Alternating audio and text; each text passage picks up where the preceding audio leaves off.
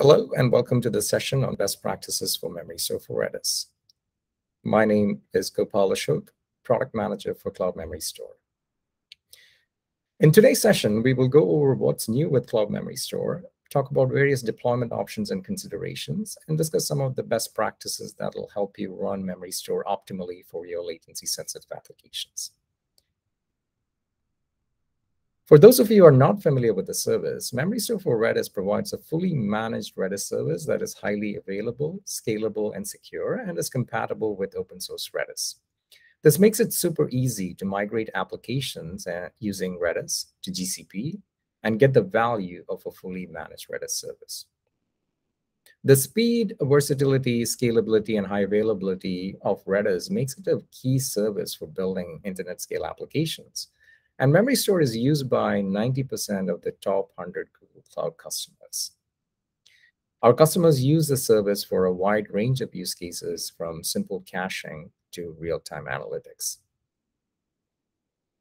Before we get into the best practices, I wanted to share some of the exciting new feature releases we have done over the last few months around scalability and availability and enterprise readiness. Let's start with Redis 6 with support for I/O multi-threading. With multi-threaded I/O in Redis 6, we are able to deliver 2x or more throughput improvements compared to lower versions. So if you're limited by throughput, we highly recommend that you consider moving to Redis 6, and we'll talk more about this in the later slides. The other key launch we did recently that was super exciting was adding support for read replicas. This feature will allow you to have up to 5 replicas on a standard tier instance that can be used for scaling reads. This gives you a 6x increase in read throughput, and if you combine this with Redis 6 improvements that we talked about, you can get more than 10x improvements in read throughput compared to lower versions, and that is, again, very, very exciting. RDB snapshots is another key feature that we launched to preview. With this feature, you can enable automated backup and recovery using RDB snapshots, which gives you added protection against complete loss of keys in an instance during catastrophic failure. We have also made improvements to the availability of basic tier instances by enabling flushless updates, specifically during maintenance and instance scaling. With this improvement, basic tier will not experience a full cache flush and will see reduced unavailability of the instance during these specific operations. Again, a big improvement if you're using a basic tier instance. A couple of other improvements I want to call out include support for cross-region access, which enables accessing Memorystore instances in different regions, and support for non-RFC 1918 IP addresses when creating and accessing a Memorystore instance. Lastly, we have also launched maintenance windows for Redis. This now allows you to control the time when a planned maintenance can happen in your instance. This has been a long-NAS feature, and we are super excited to deliver that to you. Now that you know some of the key capabilities, let's look at how to optimally run Memorystore for Redis for your most critical applications. Let's start with deployment options. As you build applications on Memorystore for Redis, it is important to understand the various deployment options the service provides so that you can make the right choice. So depending on the scale, availability, and cost requirements of your application, you can choose from 3 different deployment options. For use cases like simple caching, where loss of cache can be tolerated, the basic tier provides a very cost-effective solution. So with basic tier, as you know, you get a single node Redis instance. The key thing to understand here is that basic instances do not have an availability SLA and can experience minutes of downtime and complete loss of keys in case of failures. So your application must be able to tolerate the cache being unavailable for a long period of time if you are using basic tier instances. But we know that flushless updates improve the availability in some cases. But if your application requires a highly available Redis instance, we highly recommend that you use standard tier instances. So standard tier instances come with 99.9% availability SLA and can be deployed in 2 configurations. In the HA configuration, which is the original standard tier instance configuration, instances come with a primary and a single replica deployed across zones, which gives you redundancy from zone failures. Data is asynchronously replicated to the replicas, and instances are automatically failed over to the replica within a few seconds, providing applications very minimal downtime. A key thing to note here, though, is that since replication is asynchronous and the replication lag can be a few seconds, you can experience some staleness of data after a failover, and the application must be tolerant of that. So this is something that you should keep in mind and be aware of when you're using Memorystore for Redis. In scenarios where you want applications to utilize replicas, you can configure a standard tier instance with read replicas. You can have up to 5 read replicas in an instance, and applications can connect to the read endpoint to scale the read queries. So if your application is experiencing scaling limits today on a standard tier instance, you can simply enable read replicas on the instance and utilize the replica to fan out reads. What you can also do is you can also seamlessly add additional replicas, which will allow you to scale the reads linearly. So to get optimal redundancy, one of the things that we recommend is that you should have at least 2 read replicas for the instance, so that in case one of the replicas go down, the read endpoint will continue to query against the second replica, and you'll continue to maintain availability for your read queries for your application. So the obvious next question is, how do you determine the right capacity for the instance to achieve the throughput the application needs? So Memorystore for Redis basic and standard tier comes in 5 different capacity tiers. And as noted there, from M1 to M5 with different memory capacities. Starting with Redis 6, each capacity tier comes with a fixed number of I/O threads and vCPUs. As you increase the capacity to higher tiers, you get a corresponding increase in I/O threads and underlying vCPUs, as you can see in the table. And what you will see is an increased throughput as you go up the capacity tiers. For example, for a simple get-set workload, you can see more than a 2x improvement in throughput going from an M1 tier, let's say a 5 GB or a 4 GB to an M5 tier, which is 110 GB. But depending on the Redis commands used by the application, we know the actual throughput can vary. So it is important to run a benchmark to determine the optimal capacity tier for your application. So if you're currently running on lower versions of Redis and hitting the limits, we recommend that you upgrade your version to Redis 6 and consider scaling your capacity to meet the throughput needs of your application.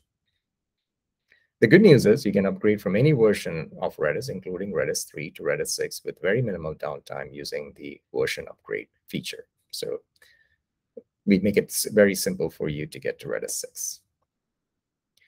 Now that you know how to optimally configure a Memorystore for Redis instance for your application, let's take a look at some of the issues you may encounter and the best practices to mitigate those issues. A common problem that you encounter when running Memorystore for Redis is high CPU utilization. With very high CPU utilization, your queries can experience higher latency and correspondingly reduced throughput, which can severely impact your application performance. So why does this happen? There are different reasons why you will see high CPU utilization. There are 2 main reasons when this happens. One is you're really pushing the limits of an instance. That means your application's throughput is extremely high, and it's hitting the limits of whatever instance capacity that you've provisioned. And secondly, the commands that you're using have high algorithmic complexity. So even if it is not a high throughput, high QPS, the complexity of the commands and the number of keys that the commands are processing is causing high CPU saturations. There could be other reasons too, but I'm calling out a couple of the main ones. In both these cases, the first step is to monitor the CPU utilization and understand the root cause. The key metrics to monitor are CPU utilization and calls, which gives you a breakdown of the commands and the throughput, which gives you a sense of the workload pattern, what kind of commands are being run at the time of high CPU utilization, and then you can determine whether it's a high algorithmic complexity command that is causing the problem, etc. And you can use cloud monitoring or cloud console where we expose all the metrics for you to monitor. Depending on the root cause, you can take different mitigation steps. You can either scale up and optimize application code or scale out. If an application is hitting the throughput limits of an instance like we discussed, upgrading to Redis 6 can help if you're on a lower version so that you can take advantage of I/O threading. But if you're already on Redis 6, one of the things you can consider is increasing the capacity tier to get additional throughput. But again, it all depends on the type of commands that you're running. So if it is read commands that you're running, one additional thing that you can do here is to leverage read replicas and offload the read queries to the replicas. That way you can get additional throughput from the replica nodes and reduce the CPU utilization on the primary. In cases where CPU saturation is due to slow or batch commands, consider optimizing the application code. And we see the scenarios quite a bit. And I'm just giving you one example here. A scenario where you see high CPU utilization is cache reloading, where the cache is flushed using flushdb, for example, which is a very expensive command, and reloaded. And especially when flushdb is called against a Redis instance with a large number of keys, it can cause very high CPU utilization. So in the cases like this, consider using TTL to expire keys over time or do batch delete of keys. On the other hand, if the CPU saturation is due to a high number of write commands and you're hitting the limits of a single instance, you may be required to scale out the queries by sharding the keys across multiple Memorystore instances. There are two ways you can do this. Either use a proxy-based sharding solution using Envoy proxy, or use client-side sharding by segmenting the keys across multiple instances from the application itself. I'm not going to go in depth about the ways you can scale up, but we have a session called Deploying Cloud Memorystore for Redis for Any Scale, which goes into the details of how to deploy an Envoy proxy to scale Memorystore. So I highly recommend that you watch that session. Memory management is critical to running a Redis instance optimally. So let's take a look at the issues, concepts, and best practices here. Out-of-memory condition is a common occurrence and can manifest in different ways. When the instance is under memory pressure, writes can fail with out-of-memory errors. There's a common error that customers see. Or operations involving snapshots like upgrade or scaling can also fail. So it's very important to understand how to manage memory optimally for your instance. There are three main concepts related to memory management that you should understand. The capacity you provision when you create the instance, the max memory configuration, which determines the memory used to store keys, and the system overhead. By default, when you provision an instance, the max memory is the same as the capacity. That means you have the same capacity available to store keys. And every instance also comes with a small amount of system memory overhead to account for memory fragmentation. But the challenge is, depending on the workload and operations on the instance, you may require more overhead to deal with fragmentation. And if you don't, the instance can run into out-of-memory conditions. So how do you give an instance more overhead? So you can give an instance more memory overhead by lowering the max memory. So in the diagram, you can see that by lowering max memory, you are adding the additional 2 GB of system overhead or memory for use for system overhead. This is a configuration you can set for the instance using UI or API. So what are some of the best practices you should follow to manage your memory? You should monitor and alert on the system memory usage ratio metric, which shows the amount of system overhead the instance has. This is a super critical metric that you should be monitoring. The recommendation is that it should be closer to 80%. The closer it gets to 100%, your instance has a higher likelihood of failing due to out-of-memory conditions. So as we discussed, to increase the overhead, you can lower max memory. But one thing to note here is that lowering max memory reduces the capacity available for keys and can result in eviction, and in turn can lower cache hit ratio. So in scenarios like that, it is important to monitor the metrics outlined on the right side, including cache hit ratio, and consider scaling up the instance and adjusting max memory at the same time to ensure that there is enough capacity for keys and also there is optimal memory overhead. You should also ensure the right eviction policy is set to ensure eviction of keys, which also helps with memory management. The default eviction policy is volatile LRU, and keys are expired based on the TTL set for the keys. If you're not setting TTL, which we highly recommend on keys, you should consider using expiration policies like all keys LRU, which evicts keys when usage hits max memory limit. The next area to watch out for is connection management. There are a few best practices you should follow around connection management. Memorystore for Redis standard tier instances always comes with a primary endpoint, which direct traffic to the primary instance. And if read replica is enabled, comes with a read endpoint that balances read traffic across the available read replicas. The default connection limit for a primary endpoint is 65,000 connections, and for a read endpoint, it is 65,000 times the number of read replicas. One thing to note here is that if TLS is enabled, then the limit is actually much lower, and you can refer to the documentation to understand the limits, but that's something to keep in mind. So as a best practice, even though the connection limit seems very high, you should always monitor the connection count to ensure you're not hitting the limits due to bad client behavior. And you can use the connected client metric to do that. When there is a failure of the primary node, something to note is that the instance will fail over to the replica, and the failover can take 20 to 30 seconds. So depending on the application requirement, you should implement a connection retry logic using fixed time or exponential backoff, whichever works for the application, to ensure you're not overloading the server with too many connection attempts. This is a common problem that we see with customers. So one of the things to note is that depending on the Redis client that you're using, it may or may not support retry logic. For example, Redis and Redis does, Redis do not. So it's important to look into your client and understand how to implement the retry logic.